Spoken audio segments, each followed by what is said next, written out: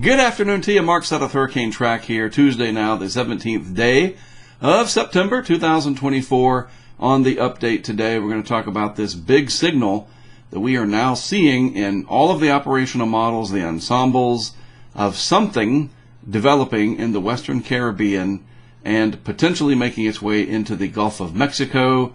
Several days out, just a signal right now. It does not exist in reality. It's just numeric output on pretty maps and maybe even not so pretty maps depending on your point of view. But we need to talk about it. I'll show you what I know and maybe introduce you to a new concept here that you might not have known much about. All right, thanks for joining me. Good to have you.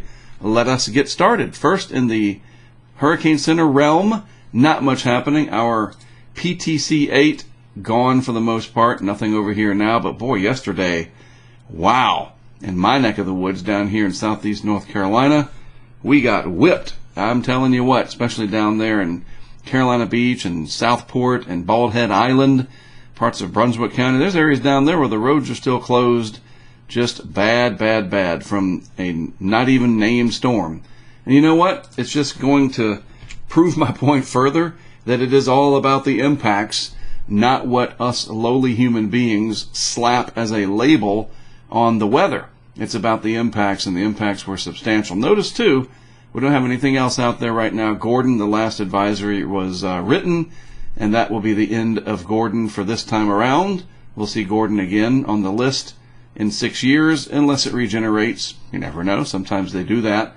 And it would still be Gordon if it did. And if we look at the 7-day tropical weather outlook, nothing on that, but I do believe we will see something introduced over here either today. Today might be a little bit early. Maybe. It's hard to know. And no, I don't text or email people at the Hurricane Center and ask them these kinds of things. That's cheating. It is. Come on, I can't throw the game like that. And I know most of them quite well. I'm not trying to brag. I'm just saying. But no, I don't do that. I might ask them about storm surge advice when we're working operationally, but that's a different story. So we will see. We'll all find out together at about 2 p.m. this afternoon. Once this video is published, we'll know. But I do think it's coming. We're going to have to really watch this area down here in the coming days. And I will explain why as we continue our journey through today's update. So here's the satellite animation. Again, remarkable that during the peak time of the hurricane season, we have a dead tropical cyclone out here, Gordon, dry air just everywhere. And it's not even Saharan air layer stuff, and strong upper level winds. Look at this thing just getting sheared off, pulled apart like cotton candy. Nothing out here in the deep tropics. So our attention, and I talked about this once we figured that the eastern Atlantic was going to be a bust, that this was going to be the area to watch. It does not take some kind of a genius to figure that out. We generally know this based on climatology and the setup for this hurricane season. It is very favorable, just not over here. So where is it going to be favorable? Over here, more likely than not. What else do we have on the map? Well, this is the leftover energy associated with all that shenanigans yesterday. And again, wow, what a reminder that rain is an impact, and a substantial one at that. So let's move along. Let's take a look at my friend Dylan here. And this is what he was saying earlier. I don't know why it wasn't queued up, but whatever. We need to watch the Northwest Caribbean and Gulf of Mexico for tropical trouble as the Central American Gyre, right there, spins up next week. The CAG. It's pretty common to see later season storms come from it, and conditions look ripe for tropical development. The next name is Helene. We did not use Helene yesterday, and if we had, the next name would be Isaac, the dreaded I storm, right? So this could be possibly the dreaded H storm. We'll have to see about that. But that's the Central American Gyre, a nice little easy concept graphic there. But let's dig into it just a little bit more with our friends over at Fox Weather, all about the Central American Gyre. I'm going to put a link to this, and you can even watch the video. But basically, and I like the little subtitle here, the Central American Gyre can aid in the development of tropical cyclones in the Caribbean, the Gulf of Mexico, and the Eastern Pacific. And nearly each hurricane season, all of us, including the Fox Forecast Center, they monitor this stuff down there in the Western Caribbean. When you get this large area of low pressure, back to Dylan's graphic, it's just a huge area of lower pressures, and the whole thing is rotating counterclockwise. It's a gyre, G-Y-R-E. And then in here, you get these lobes of vorticity that will pinch off. Maybe they interact with a tropical wave that's coming in, and then the whole thing gets set into motion. It is somewhat complex. It can take a while, but they can produce a lot of rainfall. The impacts, as noted here, extend outwards several hundred miles from where this big gyre or rotating area of low pressure is. And sometimes they can lead to tropical cyclone development. And there's all kinds of good information in here for you to peruse and check out at your leisure. Let's pull this up to full screen, and we can look at just a few past events here that might catch your eye. One notable, Michael, 2018. Absolutely. So, some of these have been problematic over time. And even Ida back in 2009, late season event, that came up, and I was actually down in Gulf Shores for that one. It made landfall going post-tropical, as they say, right as it did so. So we got to watch this Central American Gyre. Again, I'll put a link to this in today's description so that you can read more about it. Educate yourself and learn about it. So what do the models show? Well, this is the GFS, and this is the operational, as we call it. And this is that 850 millibar, 5,000 feet in the atmosphere layer that I have come to know and love so much. And this is the current setup. This is the analysis from this morning. There's that leftover energy from PTC 8, or whatever we want to call it, pain in the butt 8. And, yep. So what happens over time? Let's just move this out to 48 hours. 48 hours out, the wind is coming through the Caribbean here. You see these little flags, fairly straight from the east to west, right into Central America, and then they kind of go out the other side, no problem. Another 24 hours into the future takes us to, still pretty much the same thing, but we're starting to see a little bit of a change over here. These wind barbs are going this way. There's just these subtle changes. We're starting to get the setup to this gyre, and the geography down here, the shape of the coast of Central America helps to sort of get this thing going. You do have big mountains down here. It's all a very complex setup. And then watch again at 96 hours. Now we can start to see this thing defined better. Follow these little wind barbs here going like that. And then these are coming around this way. These are coming up through here. Hey, what does that look like? That looks a lot like that Dylan had on his graphic over there, right? And they move around. They're different sizes. Some of them can just be enormous where they take up a huge area. It all depends. And, that part isn't figured out yet because it is just such an interesting phenomenon. No two Central American gyres are the same.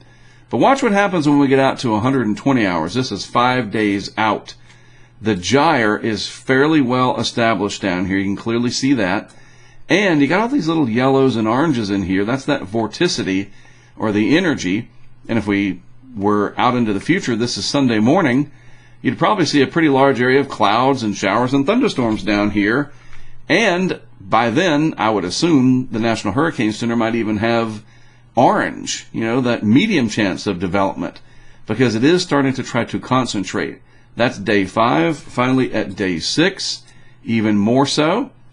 But it is a process. You see, it doesn't just happen quickly. And what goes on to the north of it determines a lot of how this shapes out. Because if there's not much ridging to the north, the energy can kind of get strung out, pulled into a trough, and the whole thing's just kind of sloppy. But when it is kind of jammed up down here by high pressure to the north, enough mid-level ridging, just enough, it sits here and it festers, as we say. And then look what happens finally by day 7. We start to see the makings of what could be trouble. It is definitely trying to concentrate itself now somewhere in the vicinity of the Cayman Islands, and we're going to have to really watch this very carefully. If we go and we look at the upper levels of the atmosphere, what does that look like? I like to look at all these clues. Oh, yeah. Like, are you serious? You look at that, that is perfect. Perfect upper level conditions now at the 200 millibar level, and you even see a little low pressure there at the surface. Complete anticyclonic outflow at the top. Now we see we could have some problems down here. This is 1 week out. I'm not going to go beyond that. I know people post model runs going all out into the future, and you can see this yourself on Tidbits and Weather Nerds or wherever else, and that is fine. In fact, hey, go ahead and do it. But what I want to do is just keep it within that 7-day window, because that's where the National Hurricane Center tropical weather outlook, that's as far out as that extends. And honestly, a week out, that's far enough, right? So we see the ingredients there. Something could be brewing. It's late season. Now let's look at some of the things that could potentially lead more credence to this being feasible. All right, we've seen it in the modeling. What about the background state? Now this is where it does get concerning. I'll be very blunt with you. These anomalies down here, this is your 5-kilometer temperature anomalies. That's just the resolution of it. But it's that word right there, anomalies. This is what is so important. Your departures from the long-term average, 1 and 2 degrees Celsius warmer, all in here where this is going to develop. Also, 1 to 2 degrees Celsius, mainly 1, to be fair, down here in the Eastern Gulf and even elsewhere in the Gulf. Don't want to single this out and start raising an eyebrow. What does he mean? Why is he picking on the Eastern Gulf?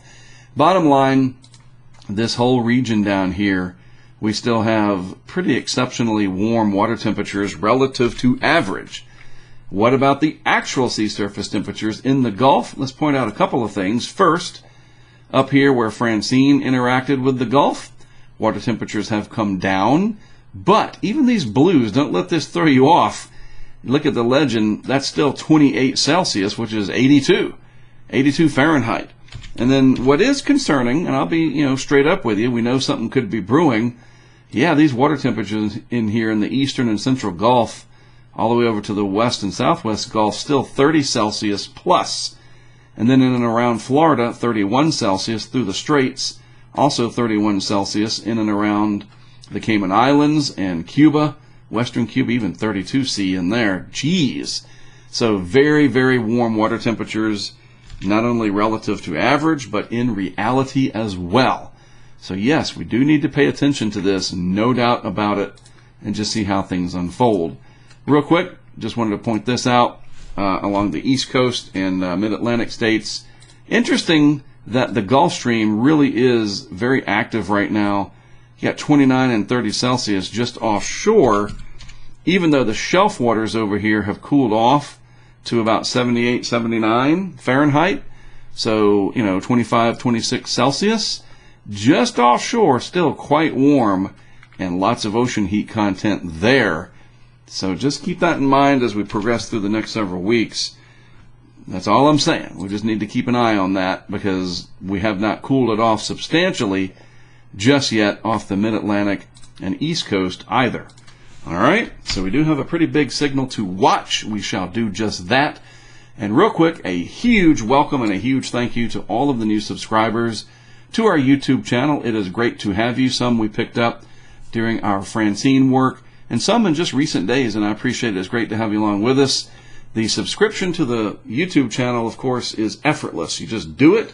Hit that notification button if you want to be notified when we post videos, when we're live, and all sorts of other good stuff. So it's great to have you. We appreciate it. The whole community grows because of your support. Just by subscribing to the channel, we love it. We're glad to have you. All right? Have a good rest of your Tuesday afternoon.